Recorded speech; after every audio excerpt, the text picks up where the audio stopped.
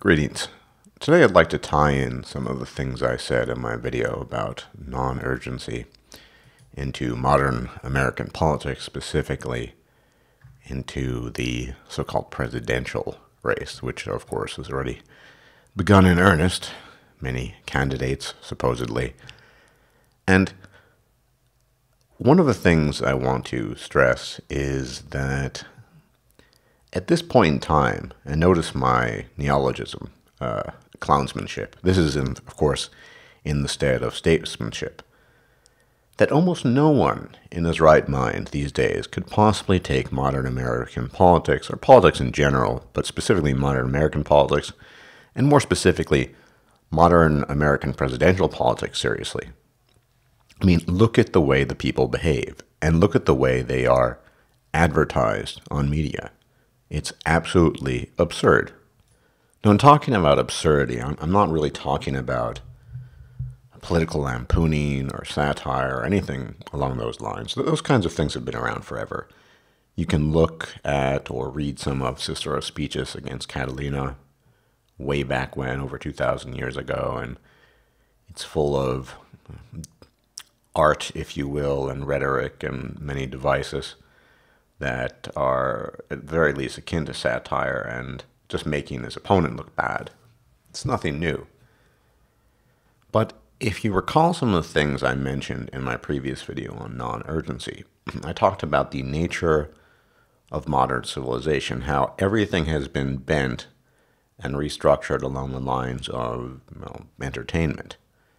And I think politics, particularly modern American politics, is no exception. In fact, in this regard, it very much fits into this model. Look at the way the debates are structured. Look at the way people are discussing these things. And look at how the clowns, and I can only call them clowns, Exercise In Clownsmanship, are interacting with each other. It's all for the sake of entertainment.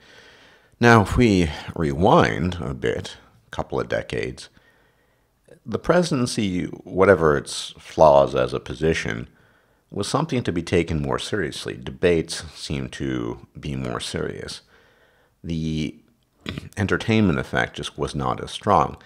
And of course, a lot of this has to do with the internet, perhaps even most of it. The way the current media spins the wheel and gives you a certain narrative. I mean, these all play into it, but just look at the buffoonery involved, and no one can take this seriously. Now, of course, people say, well, the reason why people don't vote and don't get involved in politics is because their vote doesn't make a difference. I don't think many people take the time to take that statement apart. What does that mean, that their vote doesn't make a difference? Well, if your priorities in life are various things that ultimately end up in just some form of homeostasis, playing on your Xbox, keeping your job, eating, shitting, sleeping, fucking occasionally, then you're right. Your vote probably isn't going to make a huge difference either way, unless you're not particularly motivated to be politically involved. When people say, the average person's vote doesn't matter, that's absolutely true, considering that homeostasis of the sort that I described is the kind of thing that the average person wants. And thus, there's no motivation to get involved in politics, presidential or otherwise. It's only for people who want to, quote-unquote, change the world. And these aren't the majority of people, of course. Most people just want their homeostasis. They want their whatever they're accustomed to, the basic amenities of life. Fucking, food, shitting, Xbox, whatever. More is not required. And so in saying that their vote doesn't make a difference or wouldn't make a difference, these people are absolutely right in claiming that. And more importantly, why should they care about the vote for the president or Senate or whatever if that vote has no effect on what they desire in life, which is just their own form of homeostasis? Of course, part of the homeostasis is the modern, entertainment complex. It's not really an industrial complex, although perhaps it is. We can call it the modern industrial entertainment complex, but this entertainment complex which you can find on YouTube, on television, it's everywhere, this kind of feeds into it.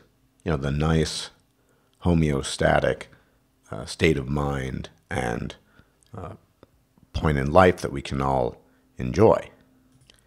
And this leads us then to the question of, what do we really want from presidential candidates? And for me, and I think for the majority of people, what we can all agree on is we don't really want a whole lot. As long as our homeostasis is preserved and we have the basic necessities and the basic amenities that we want, it just doesn't matter either way.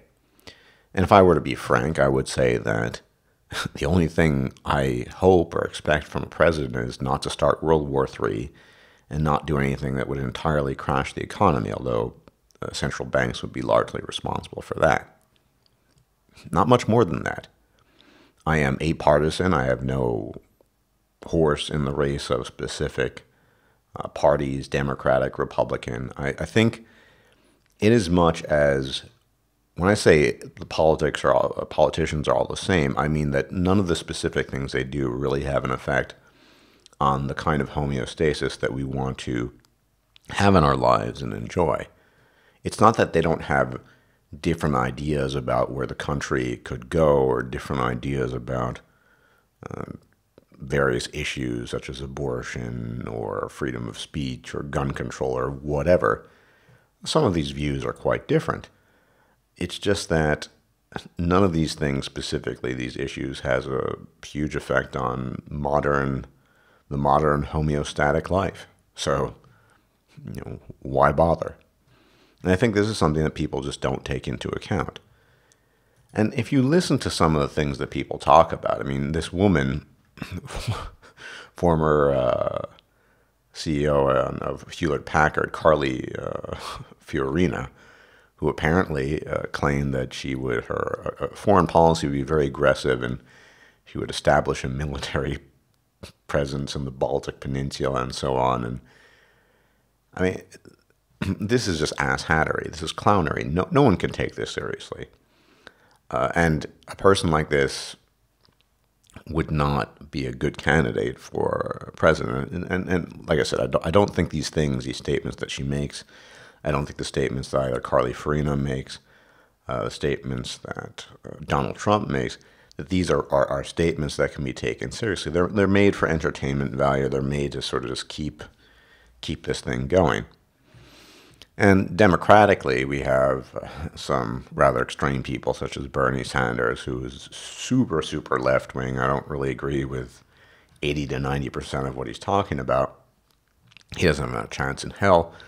In all likelihood, we're going to get Hillary Clinton. Is Hillary Clinton a particularly good candidate? Well, no. I don't agree with a lot of her policies. I don't agree with a lot of things she thinks. She's extremely gynocentric, all these things. However, if she doesn't cause World War III and do something that would lead the central banks to mucking up the economy to the point where my life became so unstable that it would become intolerable, I don't really care. By and large, I don't really care. There are other things outside of the realm of politics that affect me a great deal more. I would argue that the things and the policies that the IRS institute that have nothing to do with the president per se, and what the IRS does has a much more profound effect on me and other people in the country of the United States, as well as particularly abroad, considering that the United States has a double tax that very few countries have. This has much more of an effect on me than elected political officials, and a greater effect on other people as well. So really, it sounds like resignation, but it's not. As long as we can get someone to not start World War III, I think we're good. And that's not a whole lot to ask, not really, at least. And honestly, it doesn't mean that I like these people, but do I think Barack Obama is a great president? Absolutely not. I don't really care for him, but he hasn't started World War III yet. Yeah, he's made a muck of some things, but it hasn't affected me directly.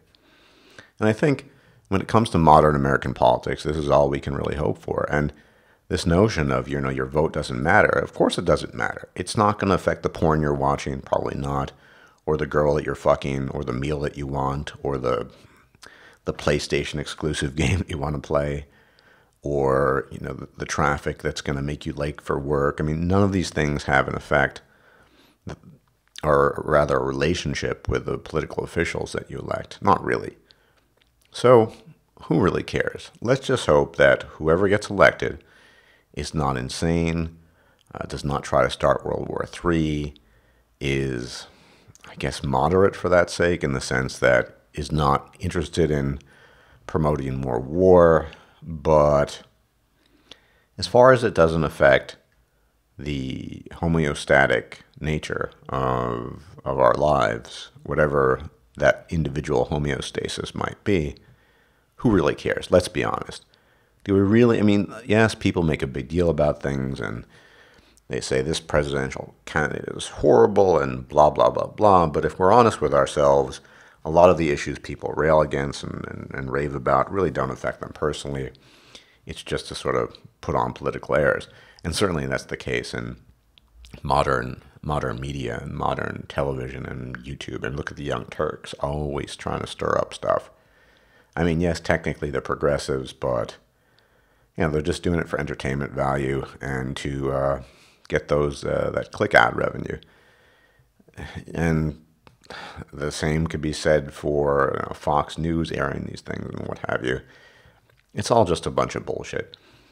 The term gravitas, which originally comes from the Latin, obviously, used to be able to be applied to the office of the presidency and certain candidates and certain occupants of the Oval Office. That has not been applicable for a very long time.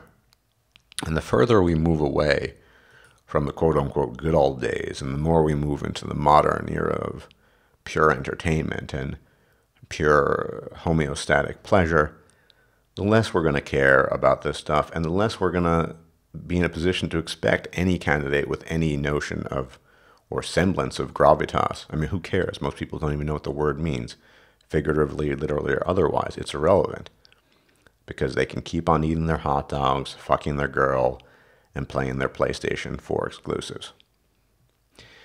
Now, I wanted to mention this because I wanted to have a frank discussion on the nature of modern American politics, and that's what it comes down to. People will actually believe that electing politician X is going to change something and that the parties are dramatically different. Well, for one thing, I mean, obviously, all the parties are the major part, Democrat and Republican. They're involved in big business, and they really don't. I mean, they have distinct policies in a sense, but they're all being funded by powers elsewhere.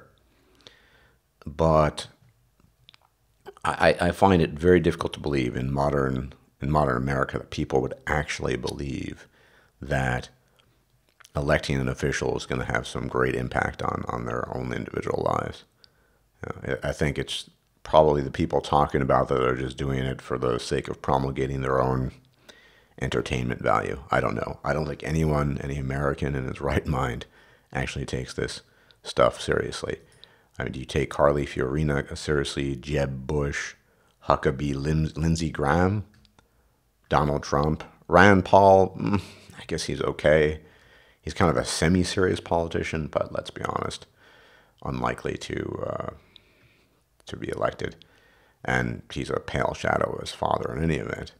And then democratically, we have people like Hillary Clinton, Lincoln Chafee, Martin O'Malley, Bernie Sanders, and Jim Webb. Not to be taken too seriously. Let's just hope that none of these people start World War III. That's my wish. And that the central banks don't crash the economy and everything continues in a more or less homeostatic manner that doesn't affect our lives too dramatically. And I think most of you and most people out there can echo that sentiment. I think we're well past the idealism that might have characterized our youth and policies and politics and what's right and economic policies and blah, blah, blah. No, the reality is we just want to have our lives keep on going as they have been without too much interruption and without too much harm. And to that end, it really doesn't matter who you're going to elect as long as they don't blow the world up. Everyone, as always, thanks for watching, and I'll check you guys out later. Bye-bye.